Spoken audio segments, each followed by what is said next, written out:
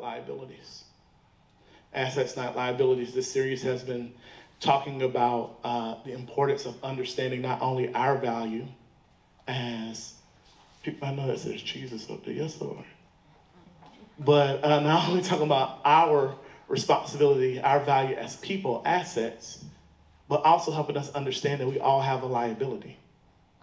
We all have liabilities. What are liabilities? Liabilities are things that if we don't address them, leave us vulnerable to attack.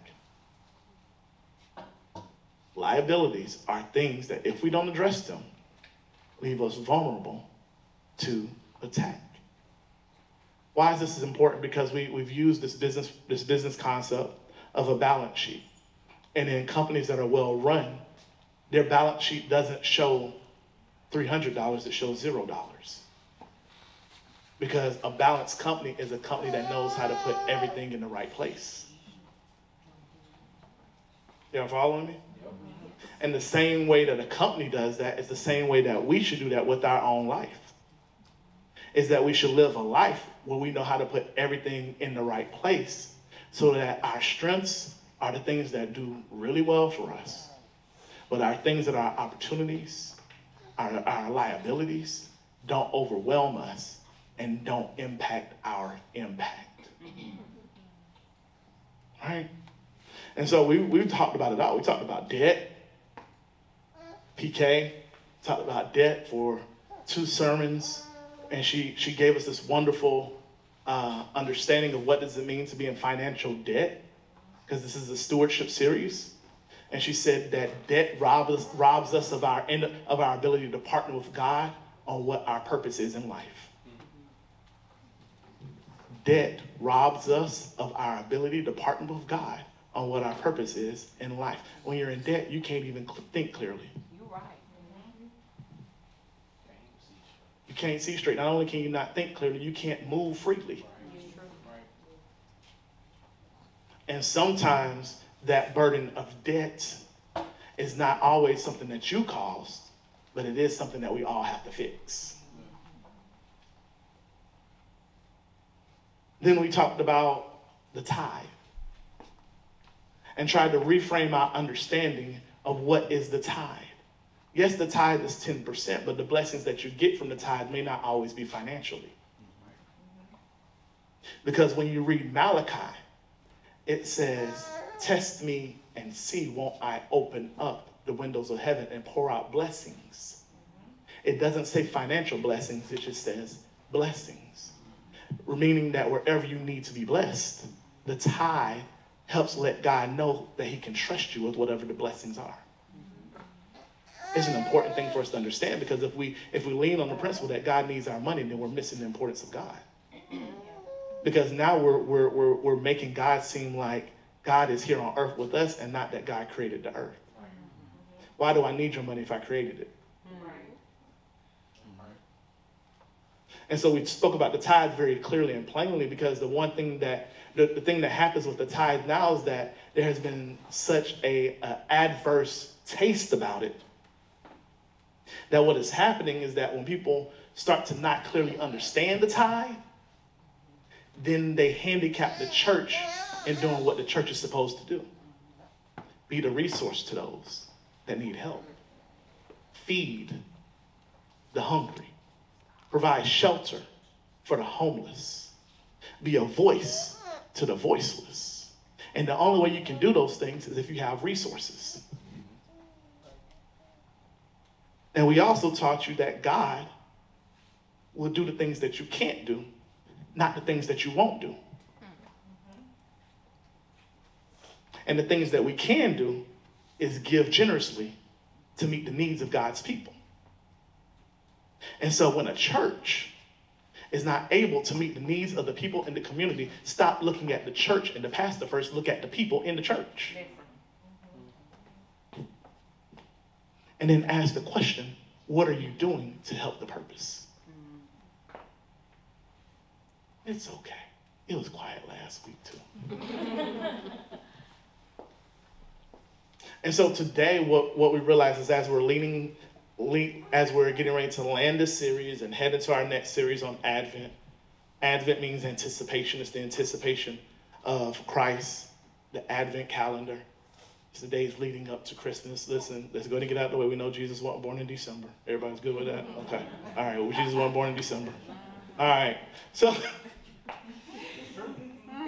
just want to go ahead and put that historical fact there so people are like, oh, why the church celebrate Christmas? Okay, there we go. So, today we're actually talking about our relationship with God and why it's important that we understand it, right? So we're going to lean into that. 20 minutes. I'm already a little bit over my time. 12:30. Let me hurry up, Courtney. Thank you. All right, family, here we go. Listen, I grew up in the 90s. Where my 90s people at? Anybody? Come on. I grew up in the 90s. And while I matriculated into my adulthood in the 2000s, the 90s was my time. Yeah. It was my time. On Saturday morning in the 90s, you better not make any type of noise in the house. But what we did do was get up early every Saturday morning, go in front of the TV, and turn it on to Saturday morning cartoons.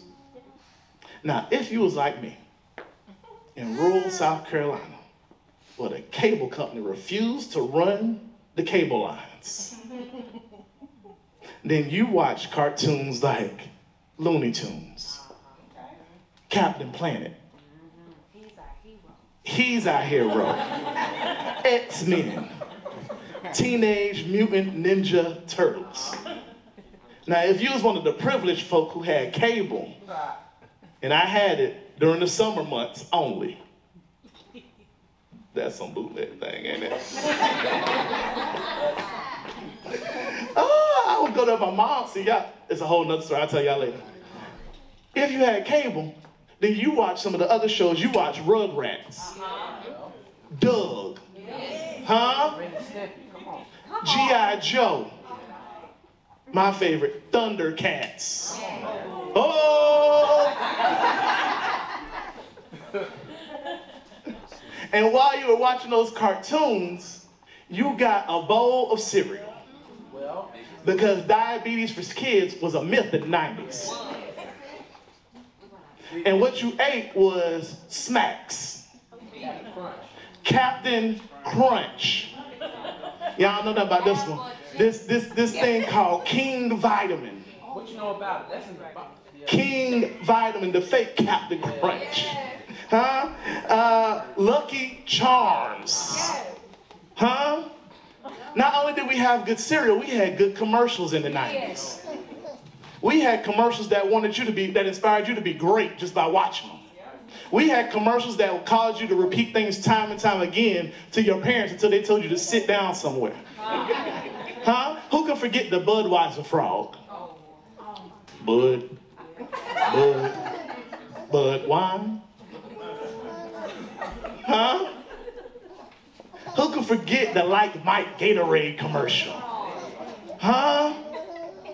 Had us all thinking that we could ball, and if we stuck out our tongue, it would go in the basket. It didn't. And those are just a few of the good things that the 90s did. But the one thing that I love about the 90s is that we appreciated the art of writing. In the 90s, you learned how to write in cursive.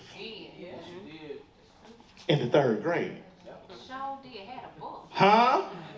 Had a TV that showed you how to do it, tracing those letters, and that curve better be right on that G. The lowercase one. The dotted line. And so I loved writing so much that it became my way on how I would talk to the ladies.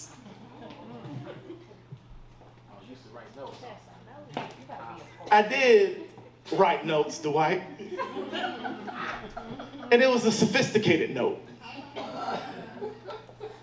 I call it a 3-pronged approach type of note. That had 3 questions on it. It had one question with 3 responses. Do you like me? yes, no, or maybe. Do you like me? Yes, no, or maybe. In my mind, the yes meant we went together. That's what it meant.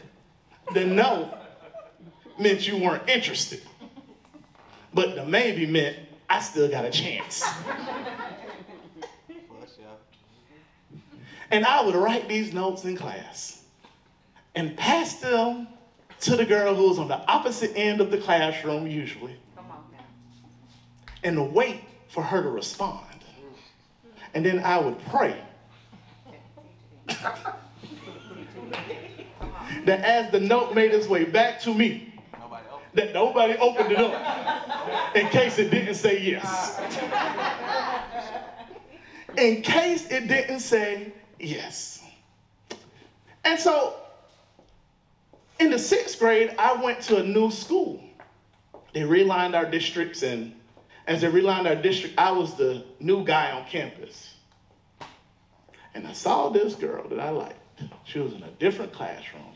She was tall, nice brown skin, Jerry curl. It was too late in the 90s for her to have a Jerry curl. As a matter of fact, my mom clowned me for it.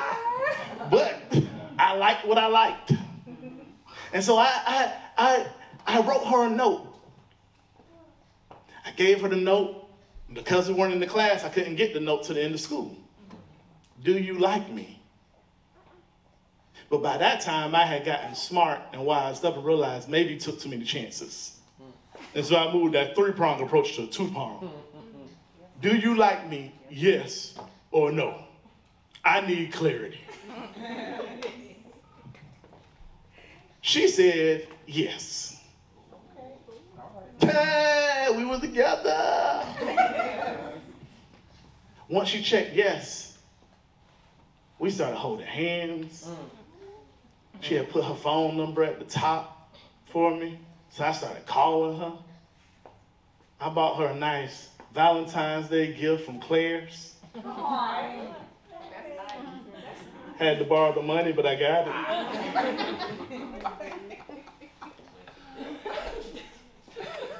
Then one day after school,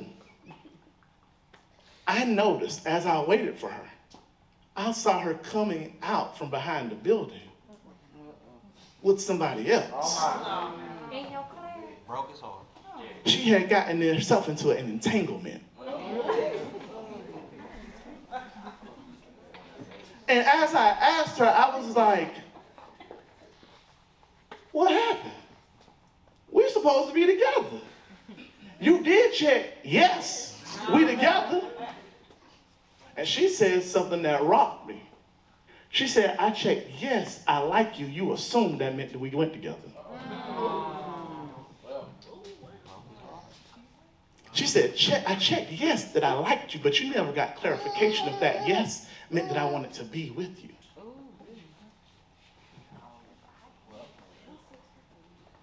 Because it's possible for people to like you but not want to be a part of your life. And so when she hit me with that, I was like, now wait a minute.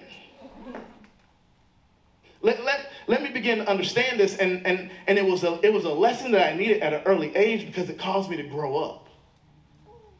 It caused me to get a little bit wiser in my approach. And what I quickly realized was after that situation, I realized that obtaining a yes on paper didn't translate to a genuine commitment to a relationship. Obtaining a yes on paper didn't translate to us being in a relationship. I realized I had overlooked the crucial step in my efforts to sidestep the sting of rejection. I had missed the step of synchronizing our thoughts. Because I did not want to feel the sting of rejection, I overstepped, took a shortcut, and didn't not only synchronize our thoughts, I missed the part of synchronization of our actions as well. I thought one thing, she meant another. And family, I think that this is important. Because if we're not careful, the way that she did me is the same way that we do God. The way that she did me is the same way that if we're not careful, we do God. Yeah. We treat salvation as this the check mark that I like you. And don't bother to have the conversation with God about what does that actually mean. And so we play this game of this game of trying to escape the responsibility of what it means to be in a relationship with God. Yeah. Because it fits our agenda to like God but not love God.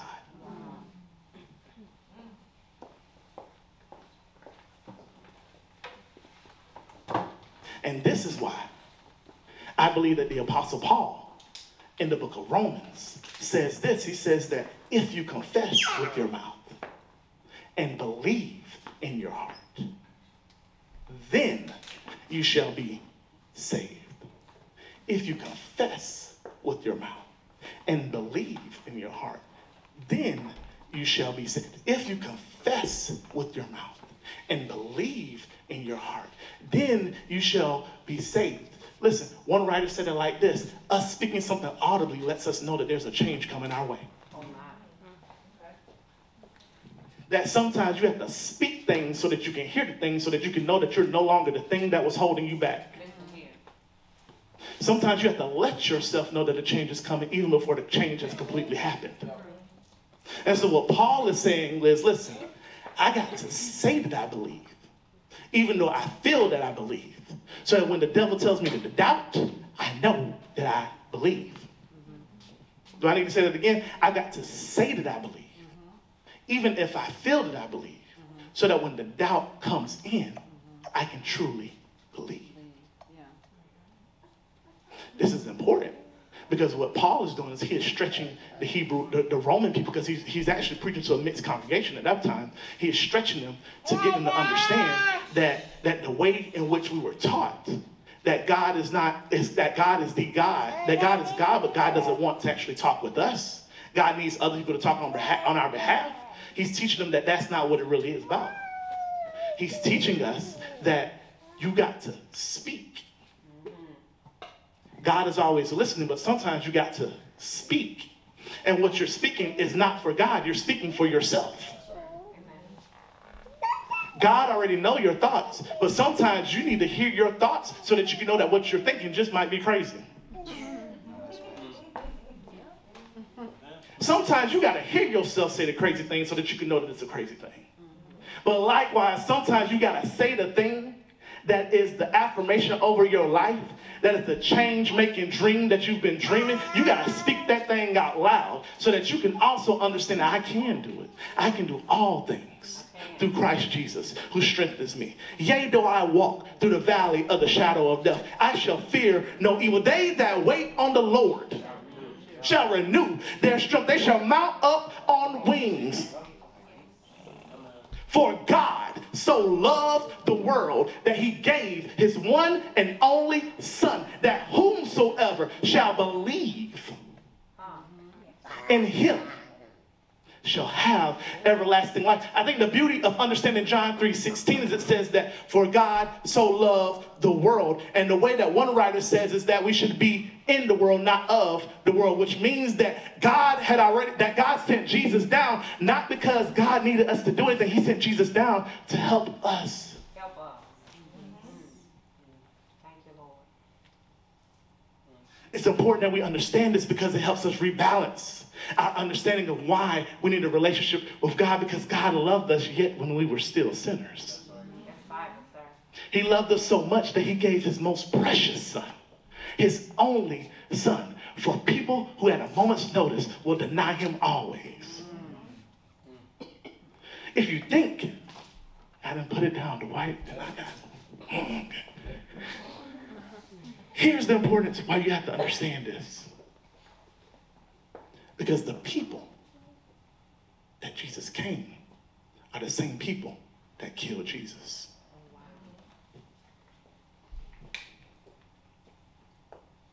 which means that God already knew I'm going to be hurt by your actions, but I still want you in my presence. It is why we have to understand that we can never love God equally to the way that God loves us. But it doesn't mean that we can't engage in love of reciprocity with God. Because reciprocity doesn't mean equal. Reciprocity just means that we're doing something for each other.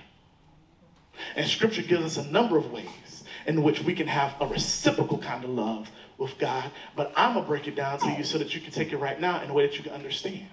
And there's a man by the name of Gary Chapman that broke it down for us when we're talking about our human relationships in this thing called the 5 love languages.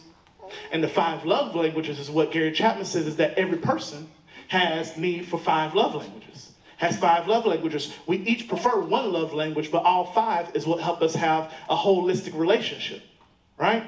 And what I'm here to tell you is that God doesn't just want one love language, God wants all 5. Oh, PT, what are you talking about with that? Okay, I got 2 minutes. All right, we're going to land this thing. Here's the thing of why you have to understand this. iPad acting up. All right, so here are the love languages. Words of affirmation, quality time, receiving gifts, acts of service, and physical touch. Words of affirmation, quality time, receiving gifts, acts of service, physical touch. For God so loved the world that he gave his one and only Son. We can never give God equal love, but we can give God love. But in order for us to give God love, we also have to have an understanding of what is love to God. And love to God is words of affirmation, quality time, receiving gifts, acts of service, and physical touch. What is that? What am I saying? Words of affirmation, adoration. Words of affirmation to God is adoration is when we speak to God the goodness that God has been in our life time and time again. I will bless the Lord at all times, for his praises shall continuously be in my mouth. It is when you are letting God know, thank you for the things that you have done that you didn't have to do, even the things that I don't know that you did. Yeah. Words of affirmation are adoration. Okay. God wants quality time. How do we define quality time? Quality time are your spiritual disciplines. Prayer, devotion, Bible study. Prayer, devotion, Bible study. Prayer is our intimate communication with God. Devotion is us spending time with God so that God can speak with us through his word. Every relationship requires quality time. And a part of quality time isn't just you speaking, it's also you listening. Which means that in our quality time with God, it's good that you are verbally speaking to God, but how long are you willing to listen for God to speak back? Quality time. Receiving gifts. That's your tithes and your offering, not just your time. That is your tithes and your offering. Tithes and your offering are what allow us to be the hands and feet of Jesus on this earth. They are what allows us to meet the needs of people without making people feel like they have an obligation to be a part of any community when they have a need. Because what I do know about Acts, which is where the church originated, Antioch, the way, right? Is that there was a time that when those who were moved sold all that they had in order to meet the needs of the community. And this is important for us to understand, because what it doesn't say is that they met the needs of those who were in their church. It says that they met the needs of those who are in the community, which means that the gifts in the hearts of those who received Christ gave grace to those who may have been oblivious that they needed Christ, so that they can understand the goodness of God in their time of need. And my question for you is, are you willing to allow those that may not know that they need Christ to experience the goodness of Christ through the grace of your gift giving, so that when they have a need, they can see God in front of them, and God looks like God's creations on 2 feet.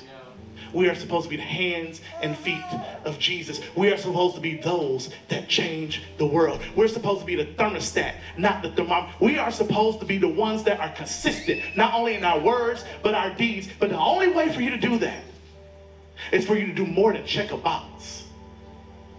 You got to get clarity and understand what it really means. So words of affirmation, quality time, receiving gifts, acts of service. That is the care for others. Scripture says the greatest commandment is to love thy neighbor as thyself. Another scripture says, how can you say that you love God but hate your neighbor who is right in front of you? For if you hate any person, then you cannot truly love God, because God is love. Not only is God love, Scripture reminds us that we are the imago Dei, those created in the image of God. So when we show hatred towards anyone else, we are telling God that I hate you. And how can you be in a loving relationship with anyone that you say you hate? This is why you got to do more than just check a box. You got to understand what it means to say yes. And finally, physical touch. Now, how can we touch God, PT? We're doing it today. Because my Bible tells me that the church is the body of Christ. That every part of the body is important. Which means that when you come to worship and you're engaging and touching other people, you're touching parts of God. This is why you can never lean in and believe what people are saying that says the church is irrelevant. Because the moment that you say that, you're saying that God is irrelevant. If the church wasn't important, then explain why Jesus put a group of people together to form the early church. If the church wasn't important, then explain to me, why did he send the disciples out to all nations, professing the good news? If the church wasn't important, tell me, why did the Roman Empire persecute them historically throughout time? If the church wasn't important, why do we have letters written by a man by Pliny the Younger who says, I don't know who these people are, but what I do know is that they are a thorn in our side, because they're getting the people, the masses, to think about life in a different way. If the church is not important, then why are you here? Yeah.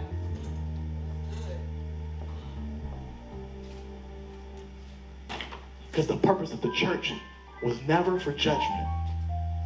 It was always for trust and accountability.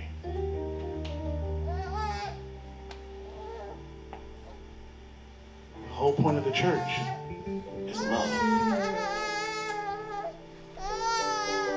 God so loved the world that he gave his only begotten Son, that whomsoever shall believe in him shall have everlasting life.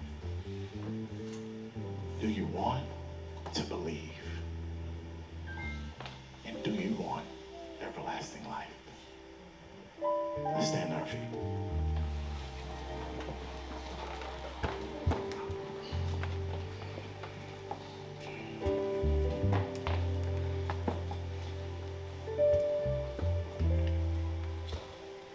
We're going to do a couple of things. We're going to tie everything together because I want to honor your time. So for some of you, you need a relationship with God. You have a desire for a relationship with God. We want you to check the box. But then when we call you, we're going to ask you to clarify, what does that mean? I'm going to walk you through, what does it mean to be in relationship with Christ? We're not going to abandon you. We're not going to say, hey, you said yes.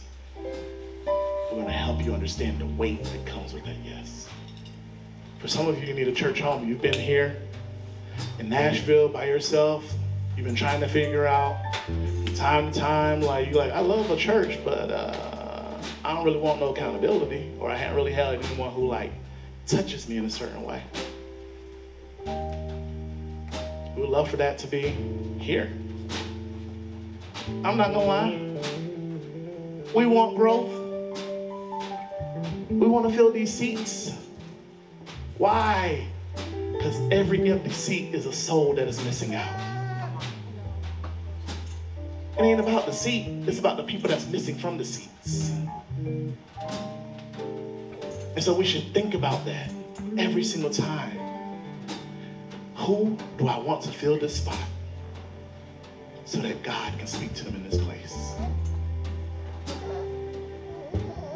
For some of you, you're trying to figure out, like, where do I need to tighten it up? And we're going to pray for you for that. Then we're going to pray a prayer of benediction. That as you leave this place, that God speaks to you, that God speaks over your life. And that you not only survive, but that you thrive because of this relationship. You good? Jackson, you can throw up my giving graphic. Listen, we'd love for you to partner with us financially. It helps us do the good work here.